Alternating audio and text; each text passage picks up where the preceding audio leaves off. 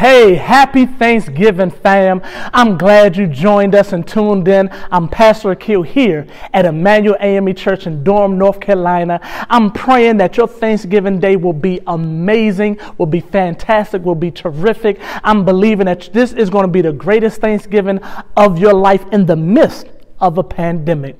The praise team is in the sanctuary. I'm here in my living room, but we're going to take a virtual trip to the church to see what the praise team is doing, and then I'm going to come right back. We're going to get into the word and then allow you to go and enjoy the rest of your Thanksgiving, as many of you are even right now preparing Thanksgiving Day. As many of you all got the oven on, got the stove on. I don't know what you're doing, where you are, but I know God is about to bless. Let's go to God in a word of prayer. Father God, we thank you on this Thanksgiving Day. Father, we thank you, God, that we're able to have a little bit of strength and joy. Father, in the midst of a different Thanksgiving for some of us, we pray right now for your blessing, for your peace. We pray right now for your grace and your mercy.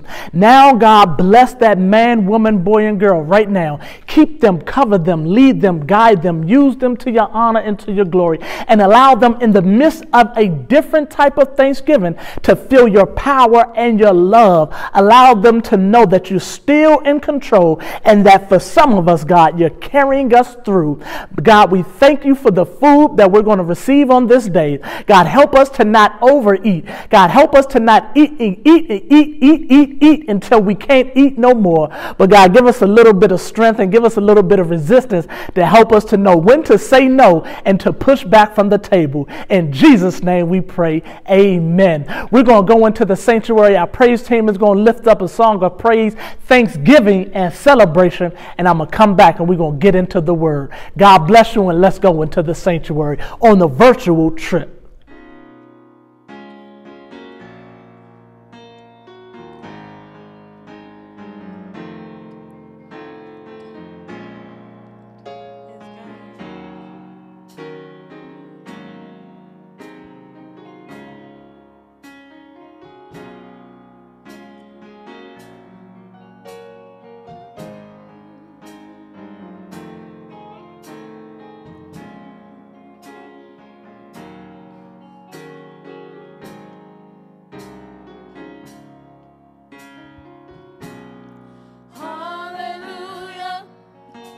Salvation and glory, honor and power unto the Lord our God.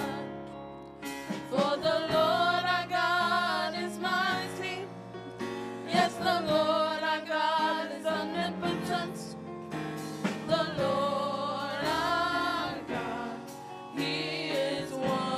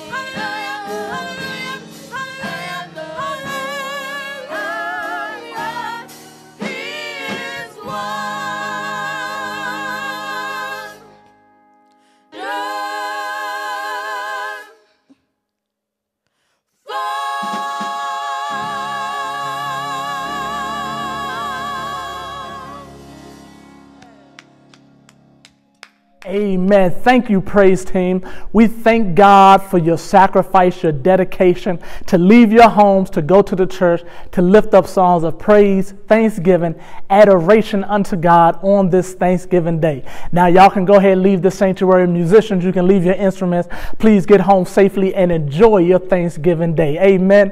Amen. Amen. It's Thanksgiving Day morning. Let's go straight to the word. This morning, God laid on my heart on Thanksgiving Day, family, to come to you from the 100th division of Psalm, verse number 4. We find the psalmist David. He writes these words: enter into his gates with thanksgiving, go into his courts with praise, give thanks unto God and bless his holy name. That's it. The 100th division of Psalm, the very fourth verse. Enter into his gates with thanksgiving. Go into his courts with praise. Bless his holy name. Give God praise. That is what the psalmist David wrote in his 100th division of Psalm. And it's so befitting because what we find the psalmist David is doing is that he's encouraging those who may be down and out. He's not just encouraging, but he's also giving a command by saying, enter into his gates with thanksgiving. Before we go a little bit further, my main man, my uncle, you all know him, he had some words that he wanted to share. Let's take a virtual trip out to Dallas, Fort Worth to hear from Unc to see what he has to say. Hello, this is special love to Pastor Akil and the Emmanuel AME Church family. This is your man, Kirk Franklin. Listen, I just wanted to stop by and say happy holidays. We know we've been going through a lot this year, but stay encouraged. This holiday season will be different than any other we've ever faced so far, ever in our lifetimes. But many of you won't be able to be with the ones you love, and I know that's painful, but just know that the Father loves you and be encouraged and know that you are not in this alone, and God is in control of the out of control. So God bless you, Emmanuel. God loves you. I love you. I'll see you soon. And praise God for Kirk for coming on out and just sharing some words of remarks to the Emmanuel AME Church family here on Thanksgiving Day. Shout out, salute Kirk, is always there when you need him, an amazing brother. But what you heard, my brothers and sisters, is that Kirk reminded us that we are in a different time and that the pandemic has caused us to be in an uncomfortable situation, especially for Thanksgiving. That for the first time in history that many of us are unable to come together for family fellowship as we have normally done in the past due to the pandemic. My brothers and sisters, I want you to understand the psalmist David in the 100th division of Psalm. He writes these words: enter his gates with thanksgiving. Go into his courts with praise. Give thanks to God and bless his name and praise his name.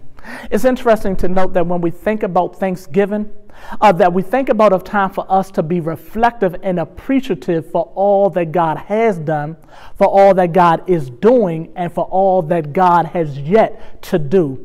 That Thanksgiving is a time where we can come to reflect. It's a time where we can come to think about what God has done thus far. But it's a time for not just reflection, but it's also a time for anticipation.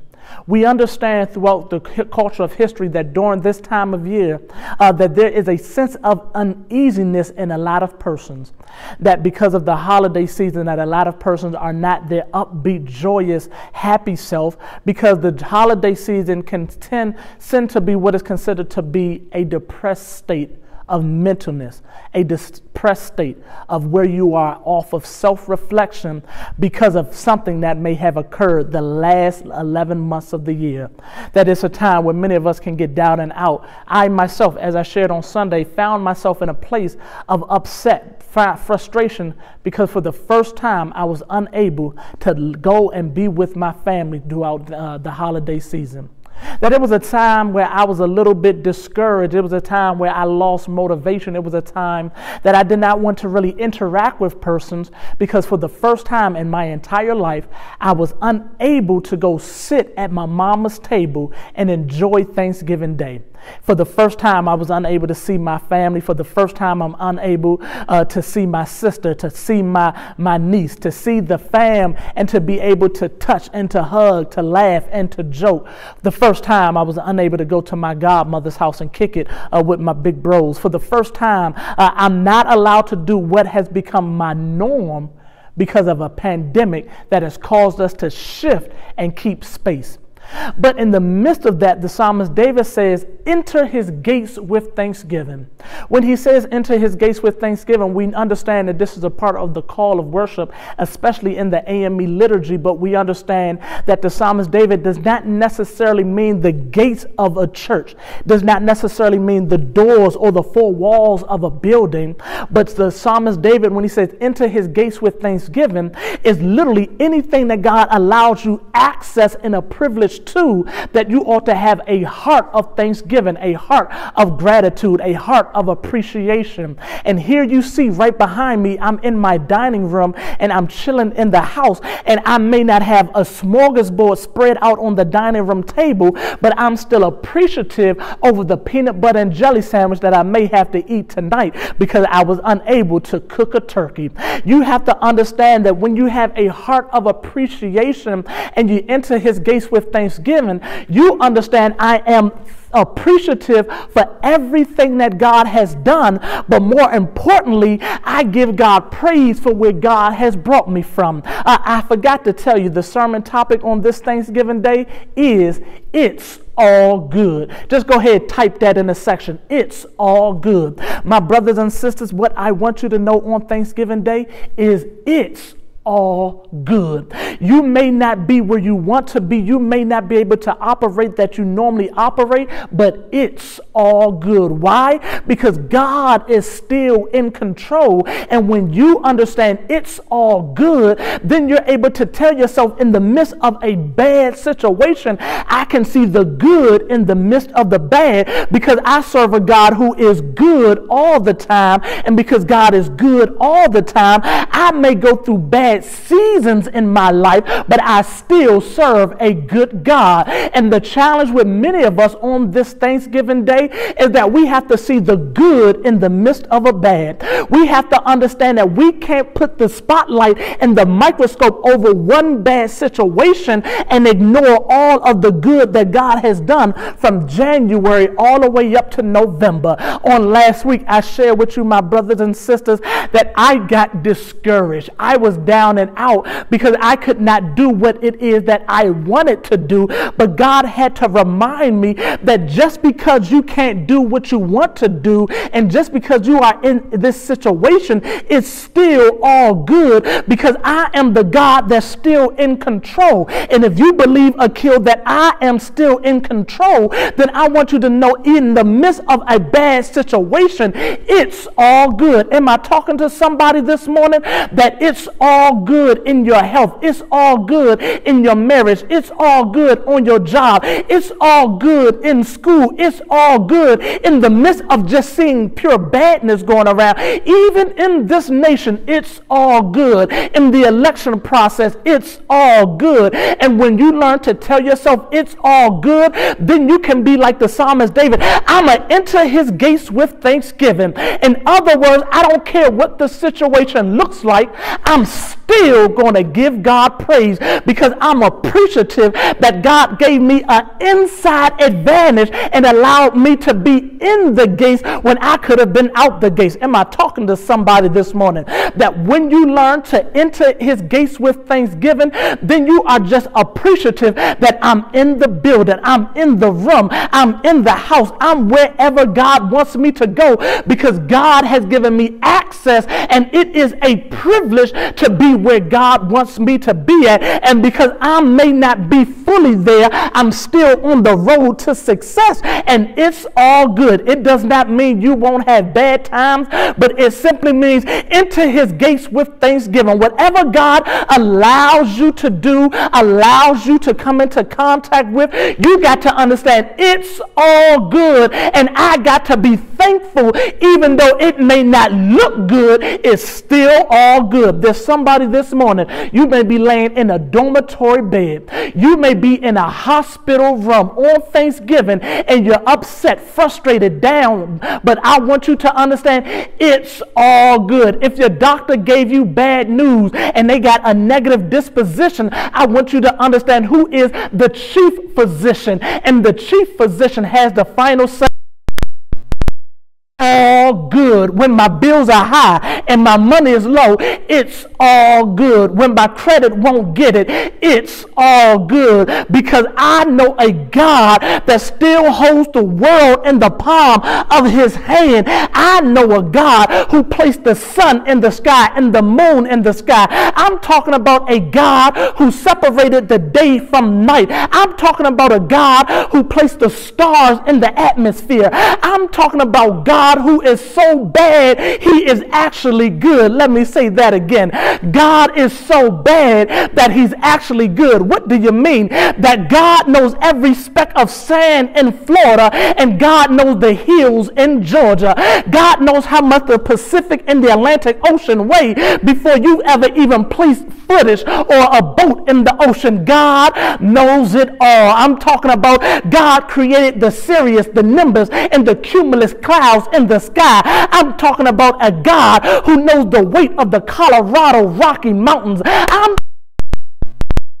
Who knows how dry it is in the Sahara Desert. I'm talking about a God who can take the heat in Arizona and take the coldness in Detroit.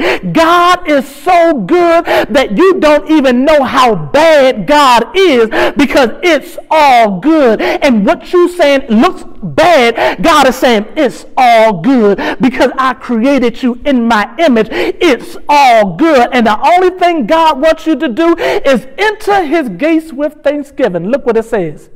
Go into his courts with praise. It's all good, my brothers and sisters, because we come from a people who understand how to take a bad situation and make it good. Y'all still not feeling me. Right here in the state of North Carolina, we have 12 HBCUs. The very first HBCU was established in 1865 in Raleigh, and it was called Shaw University, when 7 gentlemen and sisters were able to put their nickels, pennies, and dimes together and get $140 and purchase a plot of land so that people coming up behind them would be afforded education, even though they were not allowed to read and write.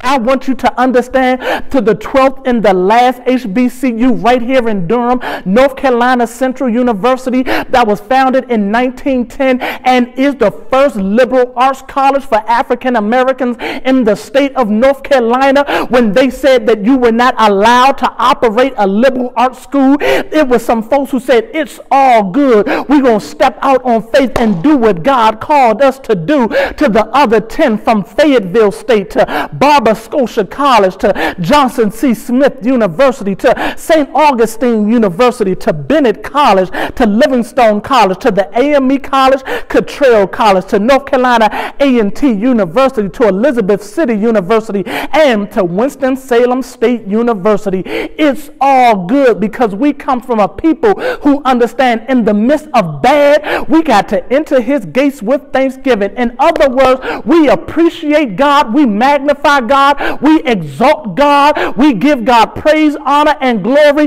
because we are thankful, and we're going to enter his gates with thanksgiving, but we'll go into his courts with praise. In other words, when God says go, we have to go. And when you go where God calls you to go, you may not see what God is doing, but you understand God can see what you can't see. And you just got to give God praise, honor, and glory, because God sees even when you can't see. And then God, the psalmist says, give thanks to God and praise his name. My brothers and sisters, how can I praise God in the midst of a situation that does not look good? Allow me to give you some examples. It was in the 1950s, right here in Durham, I believe 1956, when there were some black brothers and sisters who went down to Royal's ice cream parlor and held the first sit-in in the state of North Carolina. Even it was a bad situation, but they understood it's all good, and they entered his gates with thanksgiving. They gave God praise, honor, and glory in the midst of a bad situation. There were several years later, the Greensboro 4 at a Woolworth department lunch counter that was for whites only. They sat there and refused to move in the midst of a bad situation. They said, it's all good. Don't you know Dorothy Counts, who desegregated Harding High School in 1957 in Charlotte, North Carolina, was able to say it's all good after being spat on, after being abused and being picked on and teased, and having the dolls and the hoses launched on her. She was able to say it's all good even though it looks bad. When there were 5 black men who were dragged off a bus in Chapel Hill called the Freedom Riders, and they were forced into being incarcerated and work in a chain gang. One of the 5, by the name of Baynard Rustin, wrote a letter and an article about his 20 days serving on a chain gang that changed the face of a nation. And now in the state of North Carolina, because of his letter about what he went through, the injustices and crookedness against him, they had to ban chain gangs in the state of North Carolina. Brother Baynard said it's all good in the midst of a bad situation. Don't you know though that the NAACP took on the progressive police action in 1927 in Charlotte, North Carolina, when they said you're going to act bad, but it's all good because we serve a God that's bigger than your bad, and it's all good. We got to give God thanksgiving. We got to give God praise, honor, and glory in the midst of a bad situation. It's all good. And my brothers and sisters, as we prepare to close out, I want you to understand that in the midst of a pandemic, it's all good. In the midst of somebody trying to steal an election, it's all good. In the midst of social injustices and social unrest, it's all good. In the midst of racism rearing its head, it's all good. In the midst of classism and sexism and all the other isms, it's all good. In the face of a pandemic where COVID numbers are rising and other countries seem to have it under control, we can say it's all good because God is good and God is in control. And when you know God is good and God is in control, I may not be able to see the good in a bad situation. All good. If you burn your turkey, it's all good. If your mac and cheese don't turn out right, it's all good. If you don't even have turnip greens, collard greens, kale greens, spinach, it's all good because the God that we serve is better than good. God, in the words of Campbell Soup, is good. In other words, I'm going to enter his gates with thanksgiving. Praise. I'm going to give thanks and praise unto God because it's all good. Even when you don't feel like it, give God praise, honor, and glory. When your family members aren't in your living room, it's all good because God is good all the time, and all the time God is good. And when people don't like you, it's all good because there was another man who said it's all good. It was a dark and dreary day. the flowers begin to fade away, and it was a dark, a bad, a lonely time, but you understand it's all good. In the midst of darkness, a sun can still rise. In the midst of darkness, the sun can still shine. And I want you to know on this Thanksgiving, you have a lot to be thankful for, because it's all good. And because it's all good, my brothers and sisters, I want you to have an amazing Thanksgiving and to use this moment as a time of reflection, but to give God praise for what God is about to do, because it's all good.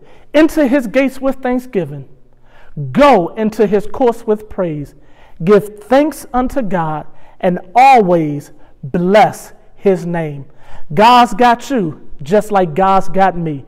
And if there's one who does not know that God has you, you may not be saved, you may just need prayer, you may not have a church home, we invite you to be a part of Emmanuel AME Church here in Durham, North Carolina. All you got to do, even right now, is you can chat, you can send us an email at EmmanuelAMEC2018@gmail. Emmanuel AMEC 2018. If you want prayer, if you want to be saved, if you want to join the church, we would love to welcome you to the body of Christ called Emmanuel. We would love to be your church family members, even virtually. We praise God for you. We thank God for you. We pray that you have an amazing day. As you prepare to celebrate on this Thanksgiving, if God has laid it on your heart to sow a seed to the ministry here at Emmanuel AME Church, we have 4 ways you can sow a seed. You can go to our website, www.emmanuelamec.com, and you can give through that. You can write a letter, write a check, put it in the mail, Emmanuel AME Church, 2018 Riddle Road, Durham, North Carolina, 27713. You can give through the Givelify app, Emmanuel AME Durham, or you can give through Cash App at $EAMEC 2018. Those are the 4 ways to give if you want to be a blessing. We thank and praise God. I'm going to share with you this Sunday all that God has done throughout this week and how we were able, through your faithful tithes and giving of the members of Emmanuel AME Church and all of our virtual worshipers, you all exceeded our expectation, and we were able to feed more than 140 families. God blessed us tremendously. You'll see pictures about that. Check our social media page on Facebook and Instagram to see how God has been moving. I'm Pastor Akil at Emmanuel AME Church. I love you, but remember, Jesus loves you even more. I'll see you Sunday morning. Have an amazing Thanksgiving, and remember, it's all good. Take care, and God bless. Peace. Hallelujah. Salvation and glory, honor and power unto